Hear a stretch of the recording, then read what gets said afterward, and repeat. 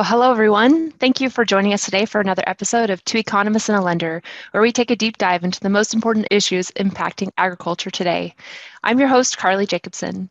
David Widmar and Brent Gloy are back with us from Agricultural Economic Insights, along with our lender expert, Aaron Lueger, an officer from our Northeast Kansas region.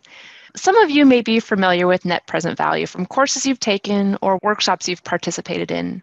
But NPV calculation can very quickly become overwhelming when looked at solely as an academic calculation. But not today. In today's episode, David, Brent, and Aaron are going to approach NPV from a practical angle with strategies for using it in your decision making, including providing you with access to a spreadsheet to make this calculation easy to do, giving you more time to evaluate the data in your decision. So, Brent, looking forward to diving in. Thank you, Carly. Great to be back again this week. And this is a topic that I'm very excited about that made the list in Two Economists and a Lender. I've been pushing for this for a while. And I think of all the things that, I used to teach as a professor, this is one of the concepts that I think is one of the most important ones to understand. And those are just principles of, the time value of money. And I would like to start, this is going to help us think about future earnings. And today, especially with a little bit higher rates of inflation, it's really important to realize that a dollar today is worth more than a dollar tomorrow. And just how much more it's worth today than tomorrow is dependent on all these concepts we're going to talk about today. And I think Albert Einstein, who everybody's familiar with, had a really famous quote where he said that compound interest is the most powerful force in the universe. And why did he say that? Because it's really amazing what the power of time can do. And I think these principles are really important for most of the big financial decisions that we make in our lives. It's really important.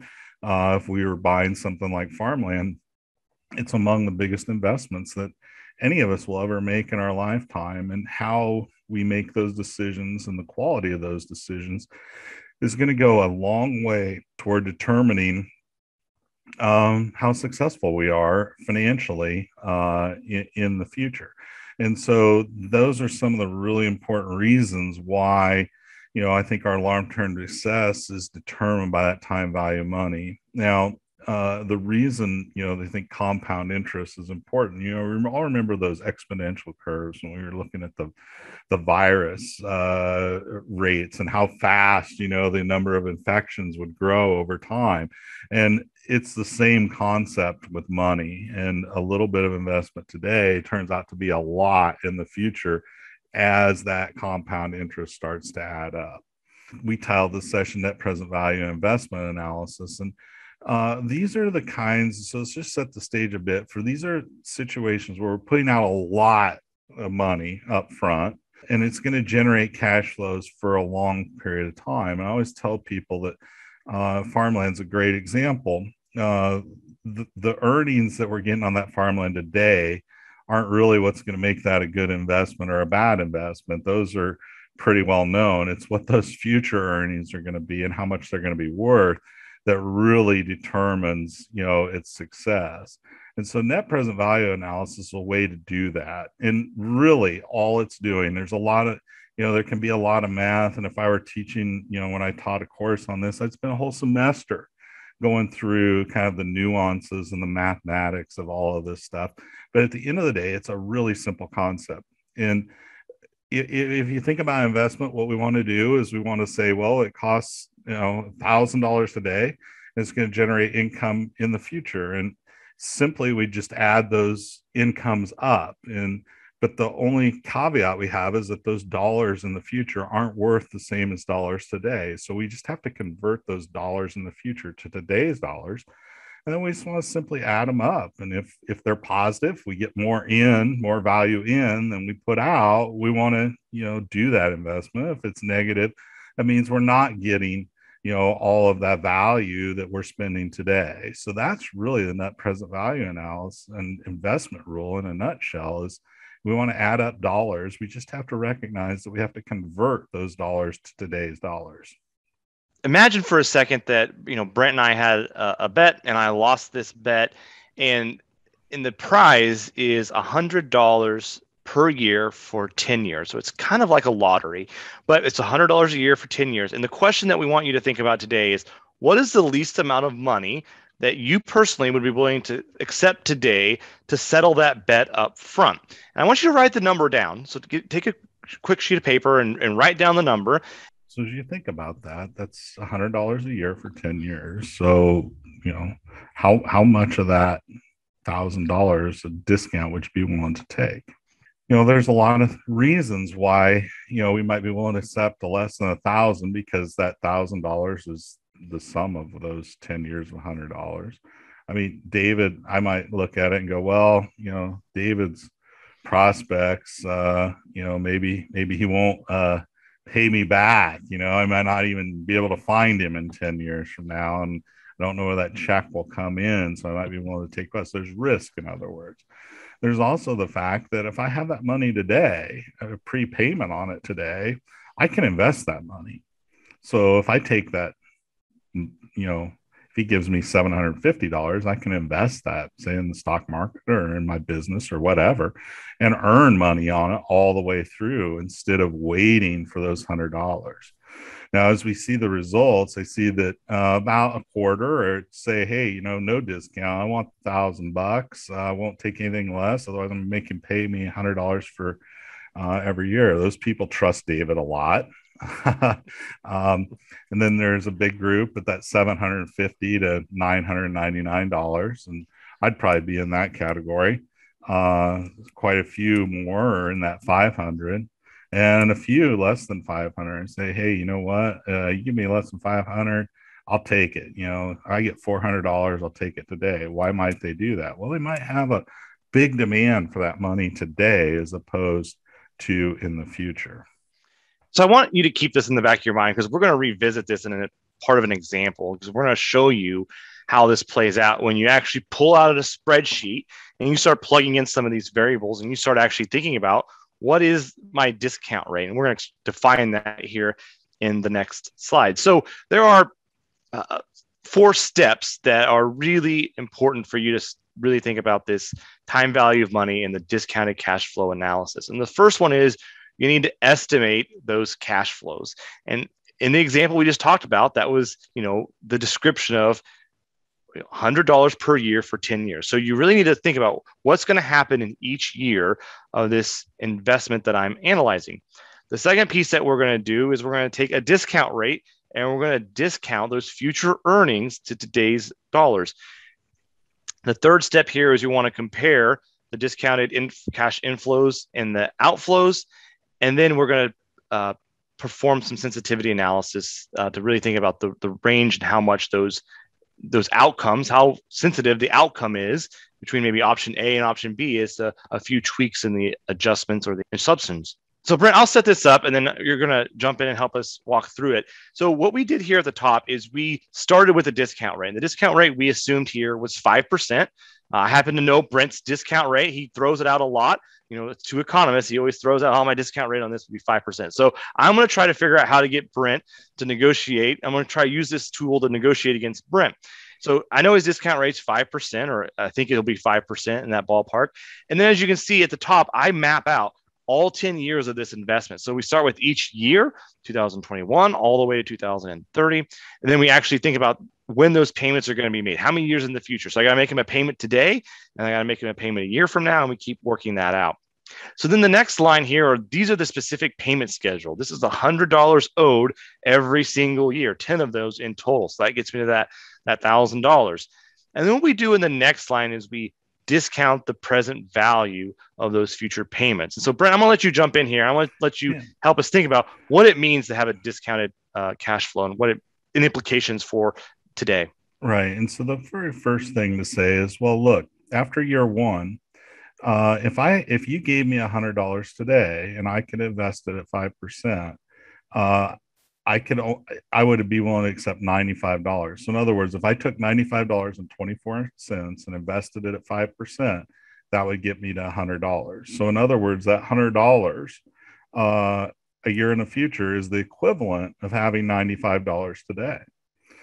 If you go to year two, it only takes $90 because I get to invest that $100 for 2 years. So I only need $90 in year two, or in other words, $100 2 years from now is only worth $90 to me. And you can see by the time you get out here to year 9, it's only $64 of value. So if I put $64 in an investment that earns me 5% a year, in year 9, I would have $100. So I ought to be willing to take $64 today.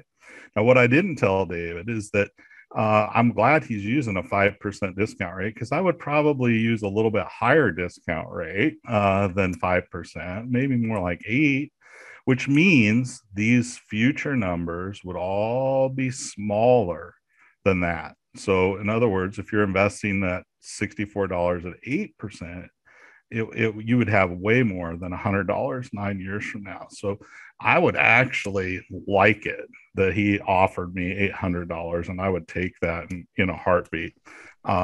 If he were giving me $800 today as opposed to $100 a year for 10 years.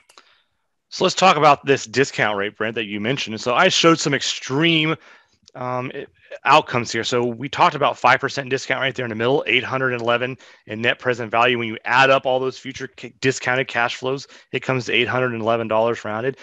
If I could convince Brent to go lower than 5%, get closer to that 1% discount rate, that if I don't want that to happen, right? I guess I don't want that to happen. If he really wants to, get this price higher, he's going to be wanting to accept a higher net present value with a lower discount rate. And on the other hand, if he has a higher discount rate, it's going to make those payments even lower. So that's what Brent was talking about earlier. If he had an 8% discount rate, he would actually be willing to accept a lower offer today. And so my $810 bid would be very, very attractive. And this is where it gets really important in the context of something like farmland, which we're going to show you an example on really soon. If I want a 10% return, and let's say that I had a piece of farmland that generate $100 a year for 10 years, how much would you be willing to pay for it? If I want a 10% return, I could only pay $676 for that farmland. If I'm willing to take a 1% return, I would bid almost $957 an acre for that farmland. So that's where we say, when that discount rate, when interest rates get low, what does it do to asset values? It pushes them up. There's a lot of different things we can do with present value, though. And one of the other ones that almost all of us face is a simple act of refinancing a mortgage.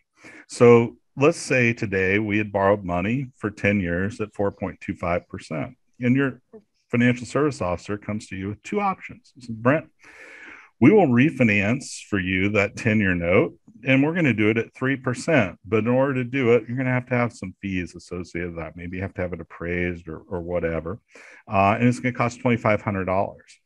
Or you can borrow that money for 5 years, and we're going to do it even lower interest rate, 2.2%. But again, it's going to cost you $2,500. The question is, which of these options is the best? Do we stick at $2,500 seems like a lot of money. Is it worth it to get that lower interest rate? And do we do it for 10 years or 5 years? And let's see what we can see when we put that into a net present value framework. So here what we've done is we said, again, we used a 5% discount rate. So that's the rate that we expect to earn. We borrowed that $200,000. That's our status quo. If we refinance that note and we cut it down here, it's going to cost us $2,500 today. We're going to get some savings. So our current payments are right short of $25,000 a year. If we refinance, we're at $23,400. So a lot of us would just simply sit there and go, well, look, we're going to save about $1,500. So after 2 years, roughly, we're going to have that $2,500 back. It's going to take us about 2 years to get it back. That seems like a decent deal, so we'd probably take it. But with net present value, now we can look at option 2, which also says, hey, it's $2,500. But now my payments are going to go up a lot, $42,000. But my payments in the out years are zero. So now how do we compare it? And we can do that with the discounted cash flow. And then we add those payments up, the discounted payments up, and we can see The option 2 has a positive net present value of 16,000. Option 3 has a positive net present value of 12,000. So of these three options, if our rate of return is 5%, we would want to take option 1. But if we didn't have option 1, we'd also like option 2, because that's even better than our current situation, which had a $7,000 net present value. So a lot of things will influence the attractiveness. We have a much higher rate of return. We'll want to probably go again to option 1, because it doesn't require us to pay back as fast. If we have really low discount rates, we're going to want to go to option 2. I think, this is just an example to help you think about how your preferences of, how you value the time, how you think about the time value of money. Do you want to pay this off earlier, or, how do you value those future payments? That's what we're trying to think about here. And this is just an example to help you think about it. Now, as you can imagine, right, there's a whole lot of information that goes into this, much more than what the local car dealer might give you if they're trying to sell you a car based on payments. There's a lot of information you have to collect to make this come together. The final example we want to show here, and I'll set this up and Brent, you can jump in, is this idea of, buying an acre of farmland, and farmland has a really long payment stream. And this is kind of an extreme case of how time value money comes in. So the purchase price we've put there is $7,000. And as you can see, the net rent, so rent less property taxes, is $235 an acre. And what you want to avoid, and we assumed a holding period, or we assumed, we're going to look 40 years in the future. What we want to avoid is just simply adding up all of those rental payments. So if you do that, you're going to get all the way to the bottom there. You want to avoid that. That's not a good way of considering this investment analysis. So what we did in the column right next to it is we looked at, okay, let's discount those future payments at a rate of 5%. And as you can see, they start to eat away and chip down. And so that payment in year 35 to year 40, the time value of money at a 5% discount rate says those payments today are worth $33 at 40 years and $43 at 35 years. Again, the idea here is the alternative is you take that money and you put it into an investment that earns 5%. You would need $33 today to have $234 40 years from now. But what we really want to focus on here is look at what happens if you lower that discount rate to 1.5%. Same sort of investment flow, but the discount rate starts to have a really big impact as to how it values those payments way out in the future. So $130 in present value terms for 40 years versus 33 with the 5% discount rate. And so you can start to see that net present value analysis, it's positive. So this would be a good investment for you if you had a really low discount rate. If you had a 5% discount rate, you might say, I could do something else with my money and I could get that 5% return that I was looking for in that discount rate. Yeah, so this is just illustrative of how important those low interest rates are on something like farmland. And think about that. If we have a 0 interest rate, we don't expect, we say, well, we can't get any kind of return on that money today. We just add that up and you get $9,400. Well, if we put it in at 1.5%, it's really generating almost $7,000, a little over $7,000 of present value. So in other words, we're not discounting those future earnings very much at all. And of course, if you're doing farmland, you'd want to do a little bit more sophisticated analysis than this, but this is this general concept, and it helps you understand just how important these low interest rates are on something that has a long life like farmland. So the difference here is $100 of value in that payment going from 1.5 or from 5% down to 1.5%, which doesn't really seem like that much. I mean, I think to most people, but at the end of the day, that's a huge impact. So Brent, we're going to share the Excel file that we'll share a link so you can download that Excel file that we put together for this. Again, this is an educational tool for you to sort of look at. You can play with, you can see how changing those discount rates plays out. So to wrap this up, before we bring in our lender expert this month, I want to share a few examples of where this calculation might be valuable. We've talked about farmland. We talked about this financing options. We've already covered those. In an earlier episode, we did machinery lease versus own. This is an example where you could think about net present value between a lease versus own option. Grain bins is another example where net present value can be valuable. You have this investment up front, and then you try to return get some returns to storage out into the future. We sometimes see it with livestock. So, the cow herd, the individual cows, but also maybe in a contract livestock facility, you're making a big investment and you're going to recover that over, a 10 or 15-year contract. And finally, irrigation and drainage investments are another example. At the end of the day, net present value is really helpful when the cash flows that you're considering span over several years into the future. And that's really what we want to, drive home is how are you thinking about those future earnings and how do you pencil that into your assumption? So at this point, we're going to switch over to the lender conversation. So Aaron, thanks again for joining us. Thanks for helping us prepare for this as well. To kick it off, tell us a little bit about yourself. Yeah, thanks for having me, David and Brent. So I would be in Northeast Kansas. I would be our young beginning relationship officer working with a select young and beginning customer base in our region. Been with the company for 8 years, and I also farm with my parents and one brother around the Seneca area. Well, I want to spend this time with you to really help us dive into some of those assumptions or those estimates that producers use when they're using their investment analysis. But before we get to that, I want to ask you a little bit about how you typically see producers thinking about those big investment decisions that they have to make. What I would say is typically most of the operations that we see, I'll explain it in an example like this, is if they're looking at making a sprayer purchase, a lot of times they will just compare what is their loan payment going to be versus what has their application cost been historically. And they'll look at a very simple mathematical equation like that. But intuitively, to some extent, they're using that discounted cash flow because that loan payment is based on the same concept. So it's amortizing the cost of that sprayer over a long period of time. Of course, where you can get yourself into trouble is if you put a whole bunch of money down on that sprayer. If you just look at the loan payments, it could give you a little bit of a misleading result.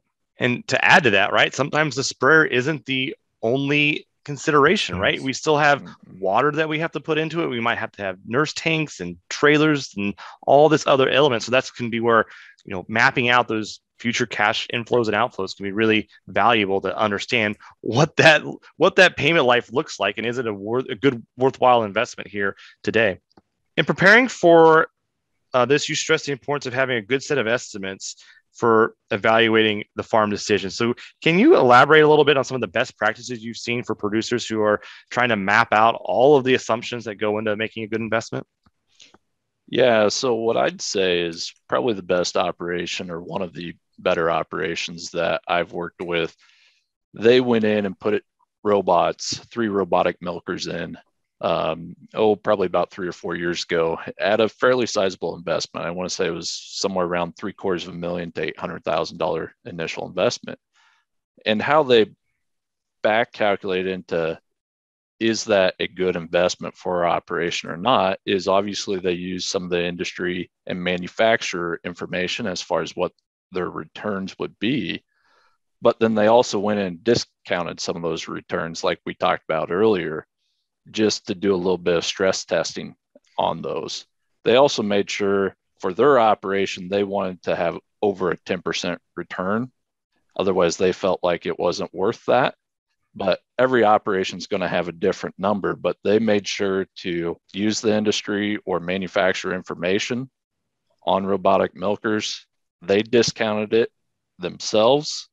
And then they also wanted to make sure that they showed a return on the money that they were investing. Yeah, and that's really great. It's really an appropriate type of project to analyze. This is a lot of money up front, and it's going to last for a long period of time. And you really got to sit back and say, what are those cash flows that are going to come in as a result of that investment? Outflow and as well as inflow, and then how likely are they to come in, and then what kind of return do we really want? And getting 10% return seems reasonable. And then, of course, if they need to make that decision in the future, right? Do they expand the operation or add more robotic milkers? they can go back to those notes that they had 3 or 4 years ago, and they can say, hey, these were the assumptions we used. How did that work out? And they can use those assumptions. They can update them with their own data, and they can start to look at that again, so they can help them scale that if that's of interest. David, that's what they're doing right now. Is they're adding another 2. They're going to shut down their parlor completely because, like you just said, they now historically have their own numbers on those first 3. It's an easy decision for them to make. Yeah, now they have much better data to make that decision. So I want to talk a little bit about grain bins. You had a little story about grain bins, and I think it's really relevant to this investment decision. So why don't you tell us a little bit about what's going on in the grain bin markets? Yeah, so we had an officer that was talking with a customer about grain bins here this fall, or the customer was getting bids on them, and they compared the same bid or the same grain bin over the course of the last year. They received a bid on that bin in the fall of 2020, and that bin was $83,000 turnkey project. And they received the same bid for that bin here in the fall of 21, and that grain bin was going to cost them $162,000. Whoa. So going back to what you talked about in the webinar here, David, about grain bins having kind of that set return that you're shooting for the life, that becomes a lot harder to achieve that when essentially your asset has doubled, but your returns are probably going to be, you're hopefully hoping the same. Yeah, it makes a huge difference, doesn't it? And so either those returns have got to grow, or maybe they were positive enough the last time, but they probably would have billed it last time if they were that positive. So it really helps you think through, whether, everybody, I think this year's got challenges with maybe, tax issues that they haven't had for a while. And so people are starting to look at things, but it really makes you question, what kind of return am I accepting on an investment like that? So Aaron, I got one last question for you, and then again, we'll see you in the overtime. The question I want to ask you is I guess you shared an example about how you think about this for your own situation with hauling grain. So can you set that up a little bit and tell us how you think about this decision of, using your own assets to haul grain, and how you have an alternative and how you're evaluating that? Yeah, I certainly can. So this would be a personal example. Like David said, our operation, we figure that for us to haul grain ourselves, it's probably going to cost us somewhere in that 10 to 12 cents a bushel range. However, my brother and I both work off farm. So for us, we have to start calculating in what's our vacation time worth to us? Where do we need to be spending that? Also, at the same point in time, if we get stopped at the end user, maybe we only get one load a day in because we're having to wait in line all day, what's that value to us? So when we go and look at that, we're able to get our grain custom hauled for about 25 to 27 cents per bushel. For a lot of operations, they would say, hey, that's great, I'll pocket that difference. But for us, when we start calculating in our vacation time, where do we need to spend that? Even if we do take vacation, how much are we truly accomplishing? For us, it's not as big of a difference for others, to where we just say, come get it. You guys haul it. We'll just load you up and go from there. And I think what's great about that example is you've thought about it today, and in the future, when conditions change, you can revisit that. And maybe in the future, you're not putting as much weight on this odd farm job. Maybe you're full time, or maybe you're looking to make an investment in a new piece of machinery. You have some additional labor. You can reevaluate those assumptions. So thank you so much, Aaron, for your time and helping us prepare, and for sticking around for the Q&A here in a few minutes. So thanks for sticking around. And we've got some good questions in here. And if you have any others, drop them in the chat or put them in the Q&A bubble, and we'll get them answered. And the first question that came up is one that I taught this stuff for years. And when you go to implement it, the hardest thing I always found was, what is the appropriate discount rate that we should use? And I think when we teach it at the university, we just kind of say, well, assume a 10% discount rate, or assume it was always in the assume category. It wasn't in the figure out what your discount rate is. And the way I always answer that is there are a couple things we know. And the first thing is that the discount rate has to be higher than the cost of that you're borrowing at. So when you think about a business, there's two types of capital in the business. There's equity capital, that's the money we put in, and there's debt capital, the money the lender puts in. The money we pay the lender has to be paid, right? So his capital is in some sense, or her capital is somewhat sense less risky than our equity capital. We get what's left over, and that has risk.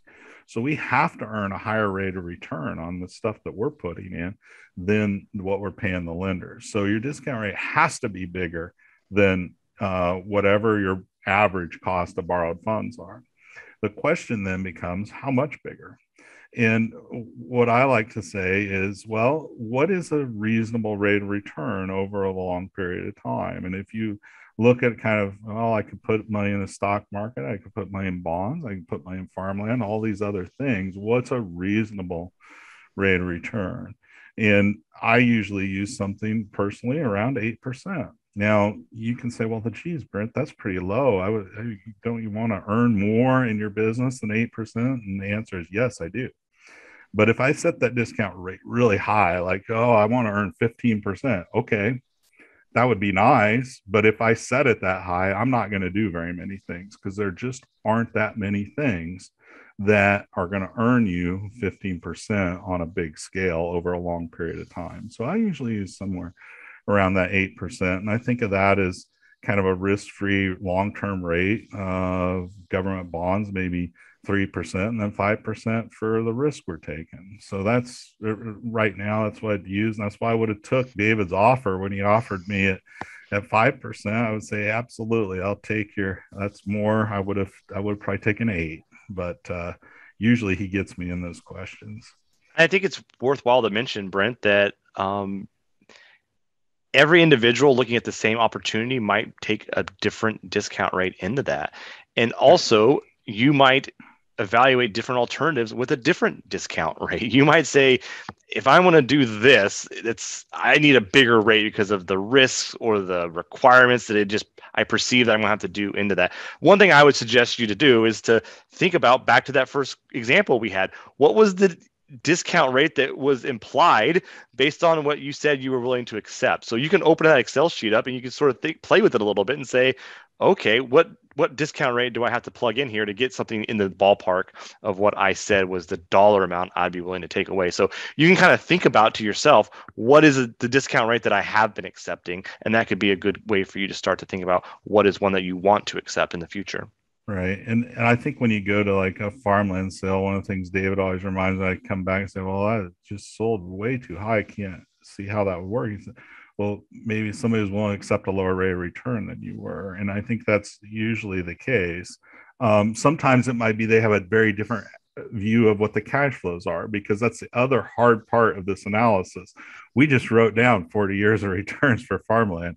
Well, you should not do that. You have to think about what is a long-term sustainable return on that farm and what's going to go into that, and really think about it. And it's not so much about, I think, the number that you get out of these analyses. And I think it's more about the process of building it and the process of thinking about what, might come in, what kind of return is that I'm getting, and that process is as important as anything.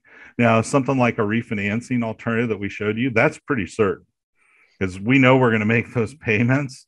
At least we probably wouldn't have borrowed the money if we didn't think we were going to be able to make those payments. Our loan officer wouldn't have lent us the money if they didn't think we were going to make those payments. So we can plug those numbers in with a lot more certainty and see what is a better alternative. And this kind of analysis lets you look at those things that have different lives, and that's a really big benefit.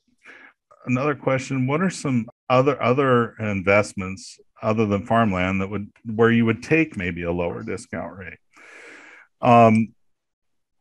And I think these are situations where the risk is low, and that refinancing situation is one that I can think of right off the top of my head, where I go, well, I might put a lower discount rate on that, especially if I'm comparing um, similar term structures, because I'm kind of committed to similar cash flows for a long period of time. It's $2,500 isn't that much to extra to put up, so the fees are usually pretty small. So I might use a lower discount rate than I would on something like farmland.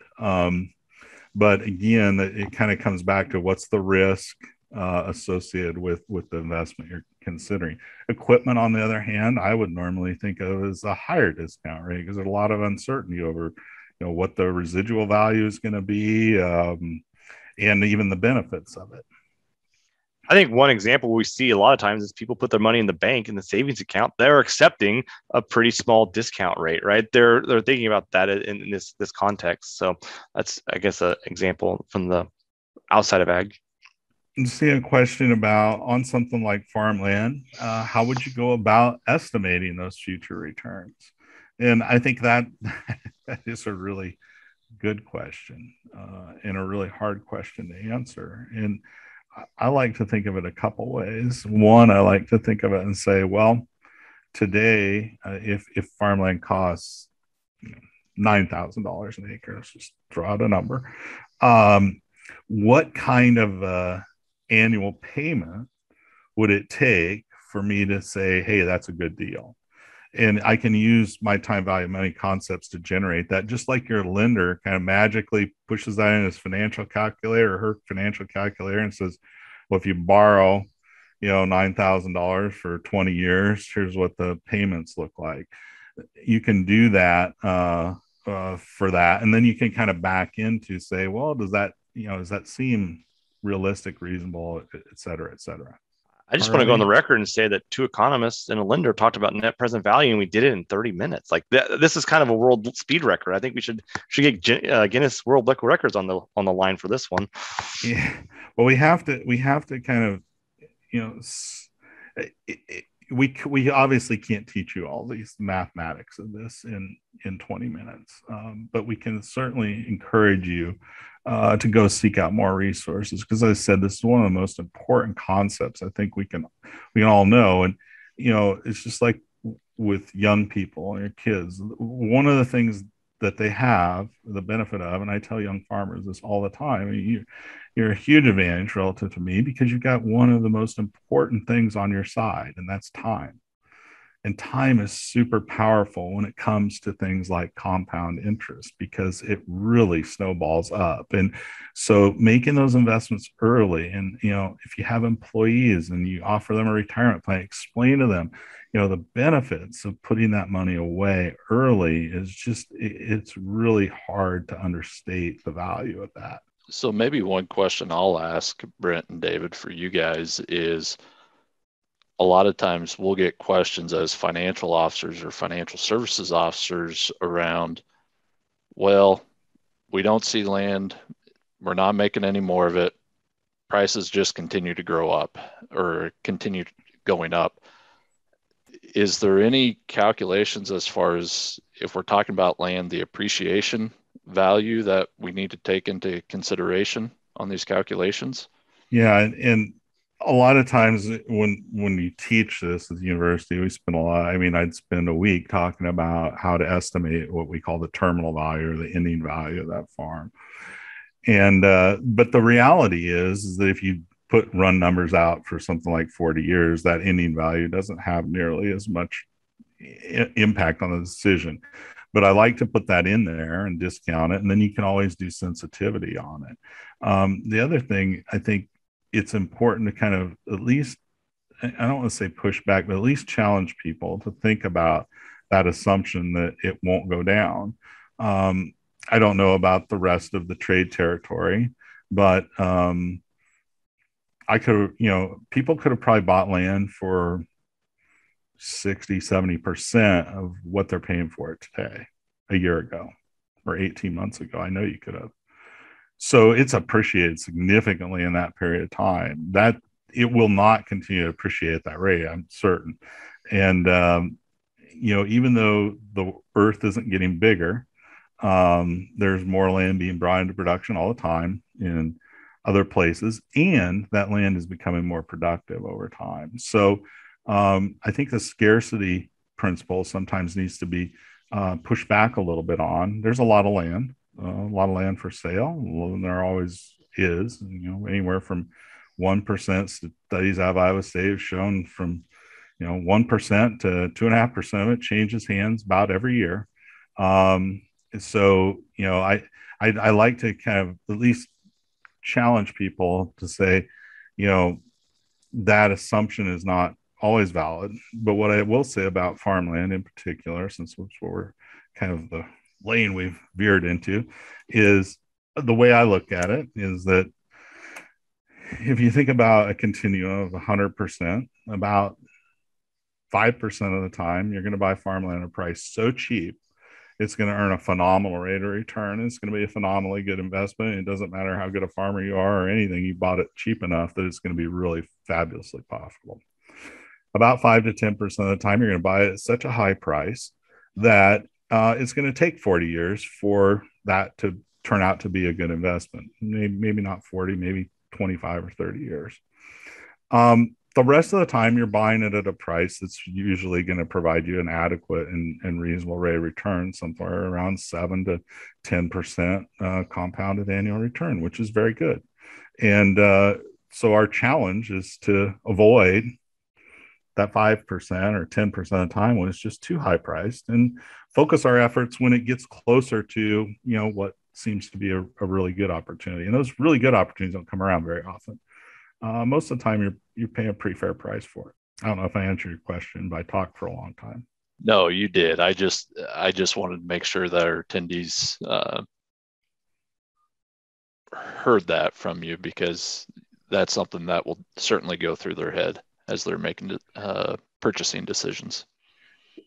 I've thought about this a lot recently. I've been wanting to buy farmland myself, and it's funny because to me, land always feels expensive.